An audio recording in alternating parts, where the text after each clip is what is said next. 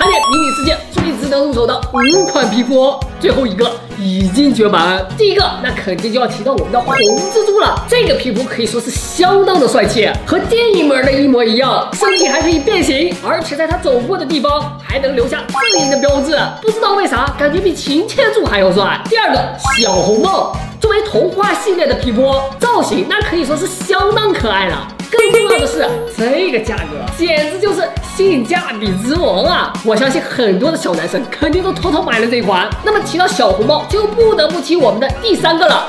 花小楼作为古装皮肤，那人气一直都是这个看起来真是仙气儿飘飘。要说它是颜值最高的皮肤，应该没有人反驳吧。第4个陈锦衣，听名字还以为是哪个小学生的名字呢，但是一看这个造型，才发现原来人家这是明朝的锦衣卫，头戴小圆帽，腰挎绣春刀，整体造型霸气外露，可是最受我的喜欢了。那么第5款绝版皮肤是什么呢？就是我们的齐天小圣，它我估计不用多说了吧，猴年限定款，想要而不得。重点是价格还老贵了，一般人啊可真买不起。像鹿子爷这样的，最喜欢捡那种免费又好玩的皮肤。你瞧，我刚兑换了一个卡卡和妮妮的限定款皮肤，这个造型你们就说喜欢不喜欢？这不，迷你世界的大电影马上就要在西瓜视频全网独播了，鹿子爷抢先一波